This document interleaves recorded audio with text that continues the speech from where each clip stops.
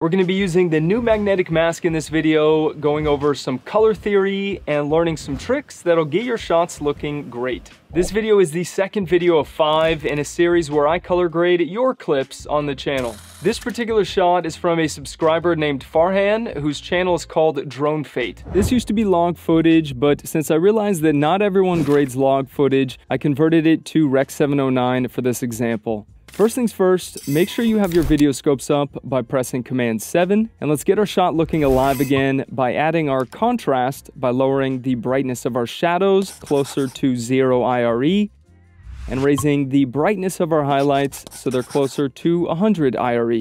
Going past these points will erase detail in your shot, and usually that's not something we want. You'll sometimes see crushed blacks in movies to help guide viewers' eyes more into parts of the frame that they want you to see, or to add extra suspense and drama, but that's usually a very stylized choice, and we don't really want that for this shot.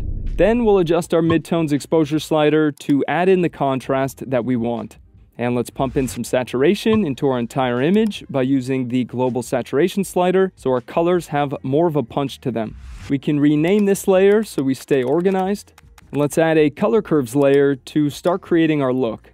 Let's adjust the hue of our first curve to something warmer, more towards orange. After all, we want this to be a warmer beach look, and right now it is way too cool. With color grading, you have surprising control over how your viewer feels when they watch your video. And the current look that we have going on does not make me want to hang out at this beach. It gives me sad and lonely vibes, and we don't want that in this instance. So let's head to the part of our color curve where our highlights sit and push orange into the highlights and midtones of our shot by pushing up on our curve.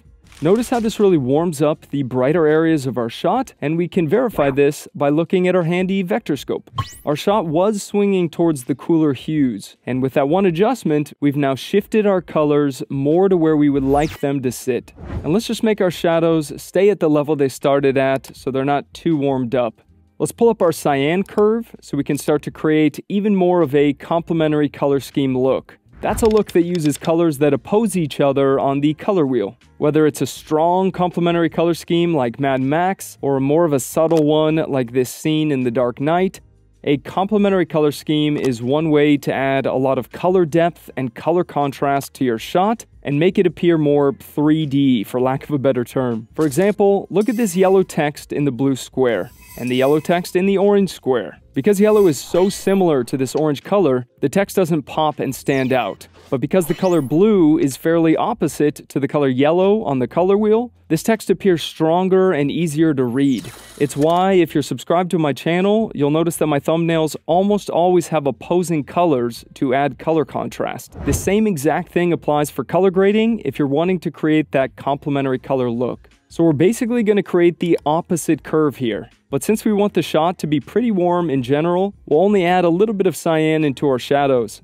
And let's head to where our midtones and highlights sit and subtract the cyan from these areas by pulling down. This adds its warmer, opposing color, adding even more warmth to the brighter areas of our shot. Nothing is worse than filming great looking shots and then having them look like trash in the color grading process. I spent a full year making the FCP color grading masterclass, so this doesn't happen to FCP users anymore. I'm very proud of this course. It's been getting amazing reviews from students. It's been added as an exclusive color correction and grading resource on Apple's official website, and best of all, it is 65% off right now. It has over 85 lessons covering everything from the fun world of color theory to precision color correction to step-by-step color grading walkthroughs. And recently, I added additional lessons showing how to use the new magnetic mask for color correction and color grading. If you don't have a lot of footage that you can practice with, no worries, because the course offers 4K clips that you can download and follow along with. Not only that, but students get my Filmic Glove Packs for free, as well as a useful Final Cut Pro shortcuts guide. It's a fun course, I think, that's geared towards brand new beginners all the way up to more advanced video editors. I spent an entire year making sure that it could help you transform the look of your videos, and I am positive that it can.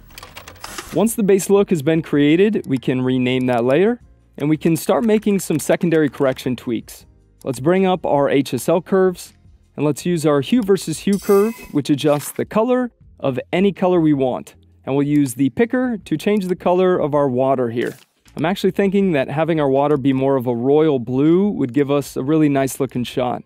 We can rename this layer so we stay organized. Now let's add a color curves layer, and let's use our new magnetic mask to select our focus of the shot, which is this building on the end of the pier. We'll hold Option to deselect the areas that we don't want included in the mask. Hit Analyze. And once it's finished tracking, let's use our Luma curve, which adjusts the brightness of what we've masked out to create what's called an S-curve. Basically a way that we can quickly brighten the brightest areas of the mask and darken the darkest areas. This adds some extra contrast to this building, making it stand out even more. And if we click outside, we can even try pulling down the brightness of the outside of the mask ever so slightly to make the building even more of a focus. Small, but it makes a difference. Final secondary corrections here to get the shot looking even better. Let's add an HSL curves layer, and let's adjust the color of our beach to be something warmer, swinging more towards orange. Let's add more saturation to this orange color by using our hue versus sat curve, which adjusts the intensity of color in whatever color you want. And we'll just push up to make the orange of this beach a little more intense. Let's even use our hue versus luma curve, which adjusts the brightness of whatever color you want. However, you really need to be careful with this curve. It can totally break apart your footage. So slight pushes here, and just keep an eye out in your shot to see if any issues arise when you adjust it. And that just gives our beach a darker, richer look that I think does a great job of complementing our deep royal blue color that we chose for our ocean. If we head down to our Luma versus Sat curve, which lets you adjust the intensity of color in different brightness values in our shot, we can desaturate the very darkest parts of our image to make them a bit more natural looking. Specifically, since we pushed color into our shot. But let's just make this a slight adjustment here by not pulling down to desaturate a lot. And lastly, let's use the Sat versus Sat curve to lower the intensity of color in the most saturated areas and raise the intensity of color in the least saturated areas ever so slightly. Final adjustment here, let's add a little cherry on top by adding a color wheels layer and using our shape mask to help guide our viewer's eyes more into our subject here, which is this building. If we pull out the outside circle, we can feather the mask so that the adjustment that we make in our color wheels will be more gradual. Let's click outside so everything outside of this inner circle is affected. And if we lower the exposure of our midtones slightly, we can darken the midtones that are outside of our mask. And perhaps even decrease the saturation slightly as well, since adjusting the brightness of colors can affect how saturated they look. Now we have this subtle vignette that helps guide our attention more to our subject. Congratulations to Drone Fate for the great clip, and if you want to level up the look of your videos, check out the FCP Color Grading Masterclass by clicking on the link in the description and comments. Thank you guys so much for watching, and have a great rest of your day.